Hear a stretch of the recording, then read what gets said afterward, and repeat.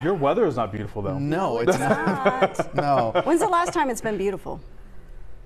For me? He's like, when did I get on a plane and go to San Diego? Yeah, for me, February. Yeah, exactly. It depends on who you ask, for sure. Remember this time when we're freezing this winter. Right, you know? I will. Yeah, trust me. I'm telling you, we're talking about heat, humidity returning. Today, it's still all about the rain that we've had. In some cases, 3 to 4 inches across the Jersey Shore. We still have a flood watch in effect for much of the area till 2 o'clock this afternoon. Most of the heavy rain, if not all of it, is subsided. In fact, we haven't really seen much in the way of heavy rain today. That's kind of moving up toward the Connecticut area where they still have flooding to deal with. Once we get into this afternoon, sunshine returns. We're back into the heat and humidity, but it's tomorrow that we have the heat advisory because many of us will be in the upper 80s, low 90s. We can handle that, but the humidity will make it feel closer to 100 degrees. Then once we get into your Monday and Tuesday, we're going to be talking about temperatures feeling between 105 and 110.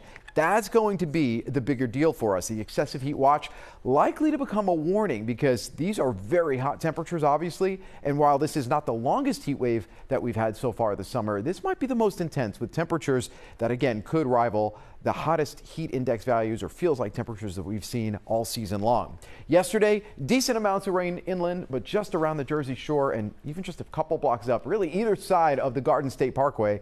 3 to 4 inches of rain.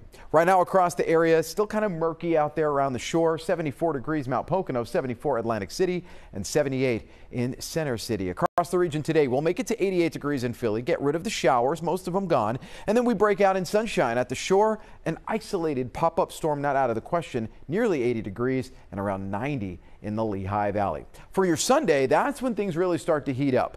We're at 94 in the city, 85 at the shore, 92 in the Lehigh Valley, but add on about 10 degrees to these numbers to what it will actually feel like outside.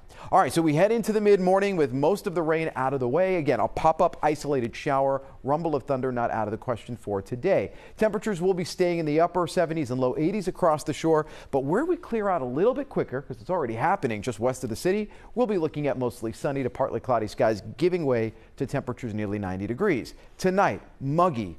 Just not really fun at all to be outside. It's going to be kind of steamy out there, and with a light wind, likely to feel more like the mid to upper 70s across much of the area, and some fog might also develop as we head into your Sunday morning.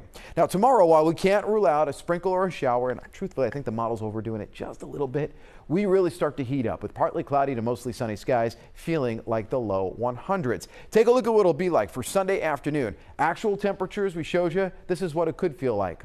Upper 90s, low 100s. And then once we get into your Monday and Tuesday with the excessive heat watch, that's when many of us will feel between 105 and 110. So that continues for the beginning of the week. Today, 88 degrees in the city, morning showers giving way to afternoon sunshine. Then as we head into tonight, we'll be back down into the 70s with some fog. Your 7-day forecast. We do have the next weather alerts for Monday and Tuesday. That's because temperatures will not only be in the upper 90s, but it'll feel more like 105 to 110. Showers and storms return Wednesday into Thursday, cooling us down and drying us up by the end of the week. Guys? All right, Andrew, thank you.